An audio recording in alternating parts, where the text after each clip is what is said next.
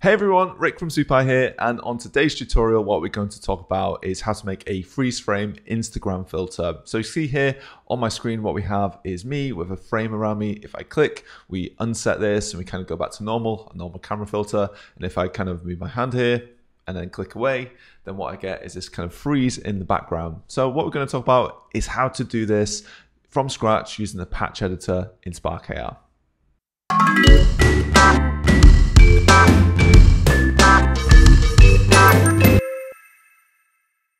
So I've just opened Spark AR, and the first thing I'm going to do is create a brand new project. Now I don't need a plane tracker, target tracker, face tracker, so I'm going to make a blank project from scratch.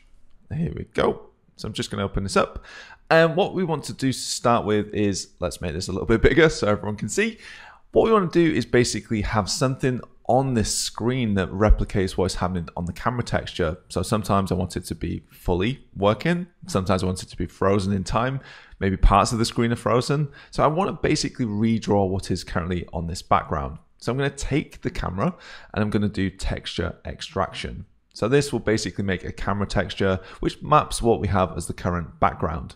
Now what I want to do is redraw this. So I'm going to right click and add a new canvas. Now the canvas is going to go over the screen, a 2D area we can draw inside of. And on this canvas, I'm going to right click and add a rectangle. Now currently the rectangle is in this top corner. I want this to fill the screen. So I'm going to click on width and fill the width, and click on height and fill the height. Now currently this has a material. Well, it doesn't because it's a checkboard, so we need to add a material. I'm going to add a new material and double click. Now at the moment this is using a shader type standard, which means it has shadows on here. I don't want this to have any shadows. I'm going to make it flat, and by default this is white, but I can change this texture to be the camera texture. So essentially what we've done at the moment is redraw what is in the background onto this rectangle, so it looks pretty much the same. Now if I go into rectangle and change the visibility, you can see here we can kind of toggle it on and off, but in the reality of the frame it doesn't look any different. Now what we want to do is redraw things on this based on the past. We want to freeze things in time. Now at the moment, the way that shaders work in Spark AR is they basically do the same pixel at the same time. But what we want to do is re-render the past. Now, how do we go about doing this? Now, if I click on device, what I'll see down here is this thing called a render output. And in here, what I can do is overwrite the current pipeline. Now the pipeline is basically what is happening on screen, this kind of background area that I'm redrawing. What I want to do is hold on to the past, which is kind of true of real life too. What I can do is click create on here, the default pipeline I want to overwrite. So if I create this, what we'll see is the patch editor pop up. So I'm just going to make this a little bit bigger. There we go. Now what I can see in here is this is what the default usually is. We've got the camera texture, a render pass, a device, which is currently this iPhone, and this device screen output. So basically what I've done is drawn this background, not the rectangle, but the background itself. Now what I want to do in here is capture this render pass to reuse it. I want to freeze things in time a little bit. So I'm going to add some space over here. And what I can do is right click and find something called a delay frame. Now delay frame is in blue, which means I can actually hold onto it and send it out elsewhere. This is called a receiver and sender. So I've got this thing which sends something to a receiver. Now what I want to do in here is use this current background and pass it in as the render pass. So I'm going to take this texture and hook this up to the render pass. Now at the moment, of course, it doesn't do anything. And the reason it doesn't do anything is back on our rectangle. Now on our rectangle at the moment, if we go to our material texture is the same as the camera texture. So this stuff at the moment that we've just added doesn't do anything. However, if I move down and I overwrite my texture, if I click here, I get my diffuse texture appear. Now what I want to do in here is use this delay frame to basically say, well, let's start with some kind of blur effect, or maybe kind of like a slow-mo type effect going on. So what I want to do is output a mix between this camera texture and this delay. And I kind of want to mix them together. So how do we go about doing this? Well, at the moment, what we did is we took this camera texture and we just basically said, this is the same as the material. We kind of hooked these two things together. However, what we want to do is say, well, I want a mix between this and this together. So what I can do is basically right click and have a mix. I want to hook my camera texture up to this first part of the mix. And then I want to right click and have a receiver. And on the receiver, I can click this drop down and click delay frame and hook these two up.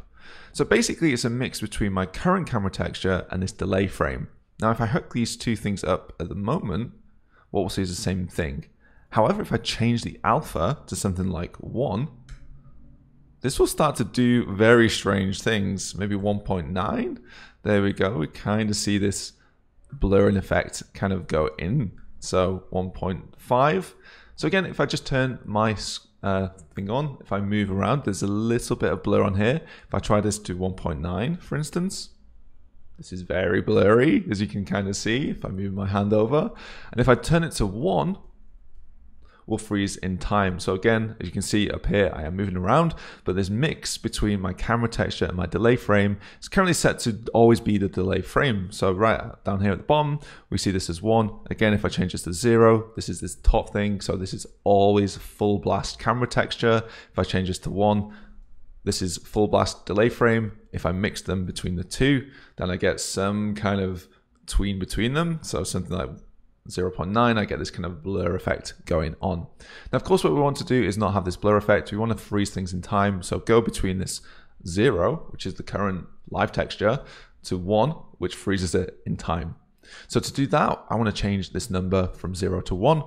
The way that we're going to do that is using a tap. So I'm going to move down here and I want to update this number. I'm going to right click and do a screen tap. Now what we want to do with the screen tap, and this just has broke, we'll come and fix that in a second. We'll right click and we want to do a switch. We want to switch between on and off. Now if it's on and off, what I want to do is change this number between 0 and 1. So I'm going to use right click and do if, then else. So if this is on, I'm going to drag this in here. I want this to be 1. And if it's not on, I want it to be 0. So I've got this toggle between this being on and off. And then I can connect these two up. And what we'll get is currently this being on. However, if I right click and simulate touch, I can click and freeze things in time. There I am moving in the background.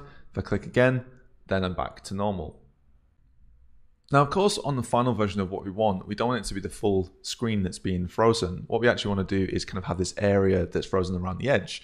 Now, what we can do is use this on the rectangle. We could basically set on the material itself. We could set an alpha channel. Now, what we could also do is use SDF to actually do this instead. So between this kind of mix and this material, what I'm going to add in between here is also another SDF. So I'm going to add an SDF of a rectangle. There it is. Now the rectangle I'm going to set in the middle, but not be the full width. I want it to be like 0.4 in both directions, so it's 80% across in both. An SDF needs a step, so it has a hard edge on here. So I'm going to add this in, and basically then I'm going to have a mix. This mix I'm going to push into here, and then take this mix and put it in as the first one. Let's see the first one in here. Is this the right one?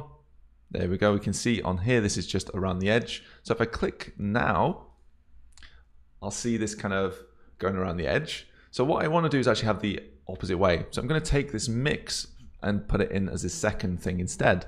So I'm going to put this mix in here and disconnect there. So I've got the opposite way around. So now on my edge of the frame, if I click, it kind of disappears. And if I click again, I kind of get this frozen around the edge so I can pose in different ways. So what we've got now is this kind of freeze frame effect. We've added it really, really quickly. And it's a really cool effect that we can add in as a freeze frame.